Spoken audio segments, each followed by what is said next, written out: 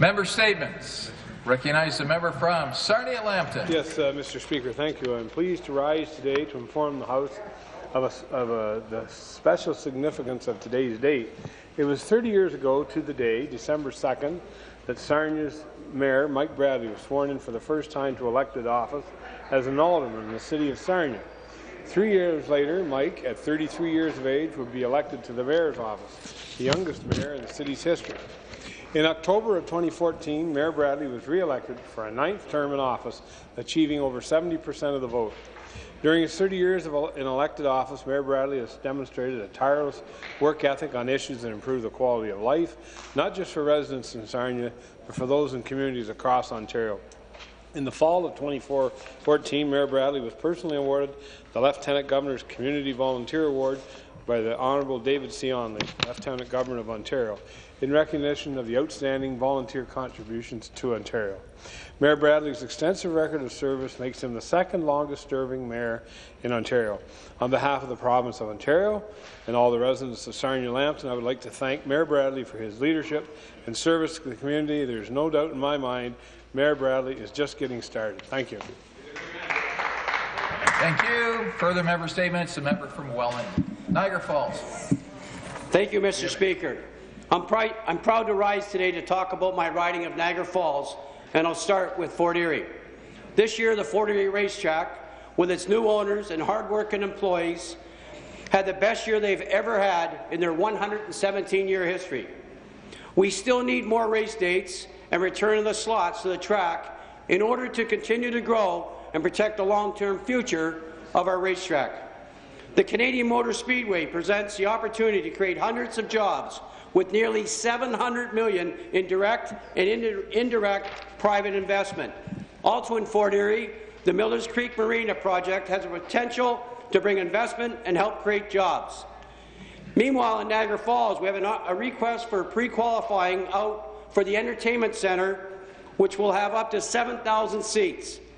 I know how important this project will be to help create good jobs and make Niagara a year-round tourist destination. And in Niagara and the Lake, tourists continue to pour into the town to support our wineries, our craft brewers, our craft ciders, and there is still no better place to go than the Shaw Festival to see a show. Niagara is in position to help lead this province in the economic recovery. With the GO Train expansion all the way to Niagara Falls, we'll be even more prepared to make it happen. Speaker, it's time for Ontario to recognize the opportunities by riding and help bring these investments to Niagara. They will build our communities, help our local businesses, support our local workers and their families, and will make my riding of Niagara Falls an even better place to live and raise our families. Thank you, Mr. Speaker. Thank you. Further member statements. The member from Etobicoke North. Merci, Monsieur le Président. I have the privilege, Speaker, of rising and informing not only you, but this entire chamber and my residents, the great constituents of the riding of Etobicoke North, of a number of developments that are taking place in the riding. And I'll concentrate on three. First of all, with regard to the hospital, we are funding something on the order of about $200 million plus, Speaker, to triple the footprint of the Etobicoke General Hospital, part of the William Osler site, and this will lead to a whole host of new services, whether it's cardiorespiratory suite, the maternal newborn suite, diagnostic suites, entirely state-of-the-art new emergency department. Similarly, Speaker, we've made a $90 million plus, along with the federal government, new massive student centre at Humber College. I was pleased to meet with a number of students who are now benefiting from that facility, as well as, Speaker, the Finch LRT, which is a $2 billion plus new transportation infrastructure development, and we have about 8 stops strategically located in my riding, and they are on Islington, Kipling, Stevenson Road, Albion, Martin Grove, Westmore Boulevard, Highway 27, and ending at the Great Humber College. So, Speaker, as you can see, Etobicoke North is on the move. And just in closing, I'd like to as well salute, recognize, and congratulate the first MP of Somali-Canadian background, who's just next door to me, York South-Weston, Mr. Ahmed Hassan. Merci, Monsieur le Président. Thank the member from Etobicoke North. Thanks, Further member statements. The member from Nipissing. Thank you very much, Speaker. I want to talk about a new business in North Bay. Well, not so new anymore. Metric Aid Plus is a North Bay technology company that has developed a software solution providing financial benefits to hospitals. Their software transforms emergency department physician scheduling. Emergency departments using the Metric Aid solution realized improved patient wait times, fewer workload spikes, and a positive environment for the practice of better medicine. This intellectual property, Speaker, was built by a local emergency room physician and a clerk to solve the wait time problem at our hospital. In fact, they have lowered wait times and improved care for over 500,000 Ontario patients in the last 3 years. From a North Bay perspective, this has repatriated many Northerners looking to fill high-tech jobs. They have also attracted many new Canadians. Speaker, when I visited their offices, and I must say they're about the most attractive offices in the city. It's built in a 100-year-old building. They've kept the old wooden floors and the loading decks and these types of things. But I met many of their staff, and 2 of them now have new babies. 2 more are on the way. The staff have bought 6 new houses in the last 2 years. And Speaker, as they continue to grow, they're looking to export their expertise to other provinces and around the globe. I congratulate Metric Aid on their start and their existence in the City of North Bay. Thank the member from Nipissing. Further member statements. The member from Ottawa, Orleans. Monsieur le Président, d'espace. Mr. Speaker, participating in the 21st annual Santa Parades of Lights. My team and I were pleased to be joined by the recently elected Member of Parliament for Orléans, Andrew Leslie. Wow.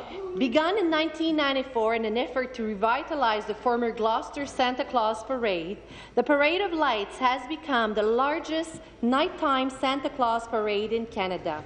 This year, we were approximately 140,000 attendees, Mr. Speaker, and the parade helped raise money for the Firefighters Help Santa Toy Fund. This fund helps provide Christmas toys to those who may not be able to afford them. I want to thank the organizers, the Ottawa Professional Firefighters Association, led by Bob Rainbow, Ken Walton and Daniel Johnston, and thanks to the judges and event MC Denis Saint-Denis.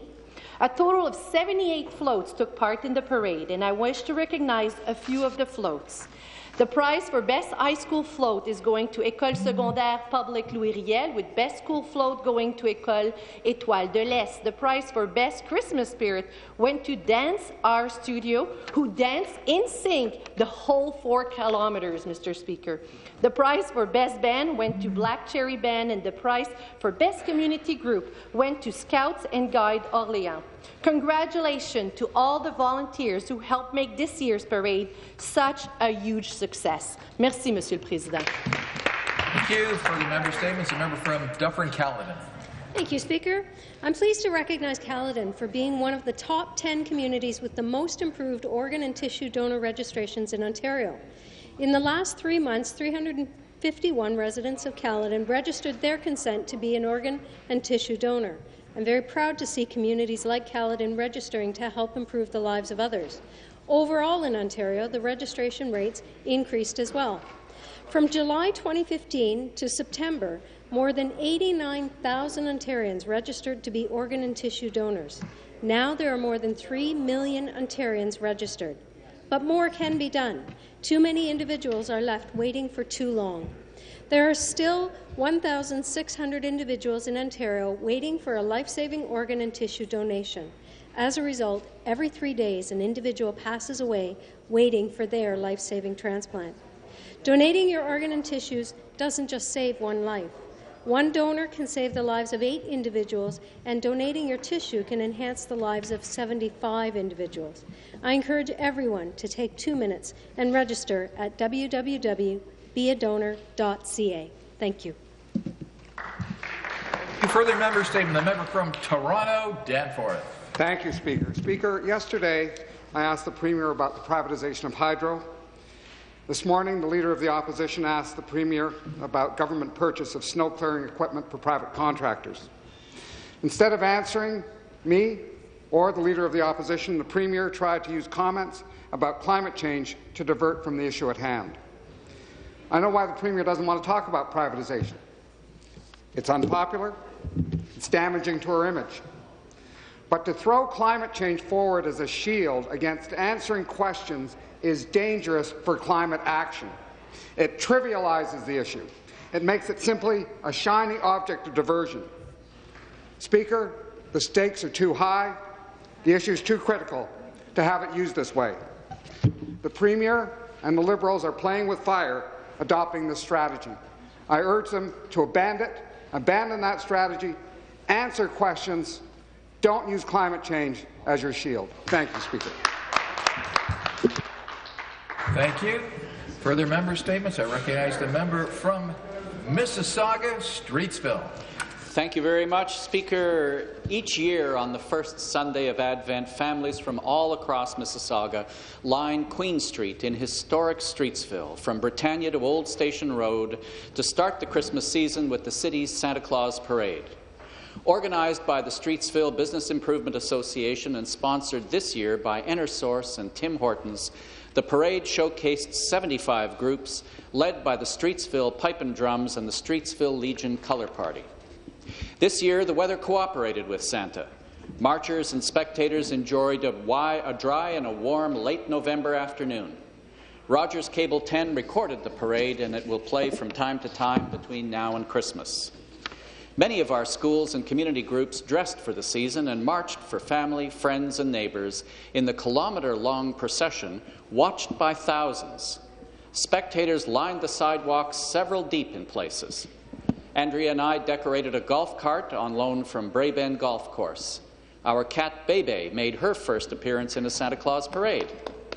Mr. and Mrs. Claus brought up the rear of the parade to join me, Ward 11 Councillor George Carlson, Ward 4 Councillor John Kovac, and Mayor Bonnie Crombie in wishing everyone a very Merry Christmas and a happy, healthy and prosperous 2016. Thank you, Speaker. Terrible timing. Bless you. Further member statements.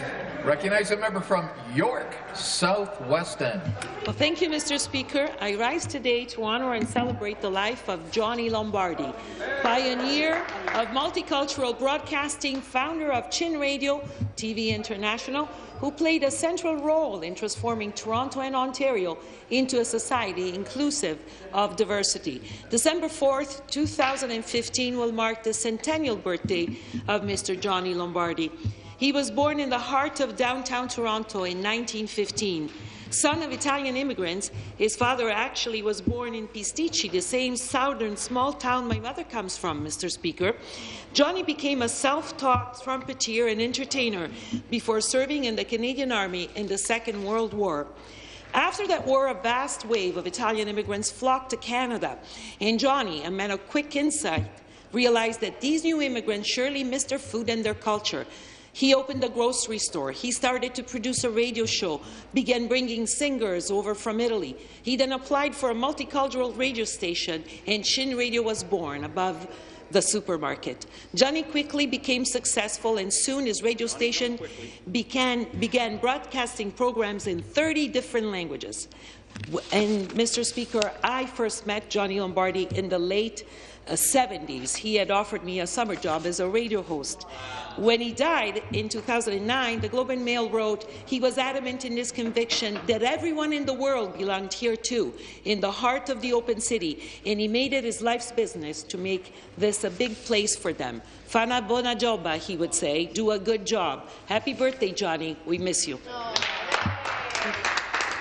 Where's the bench? That ends our member statements.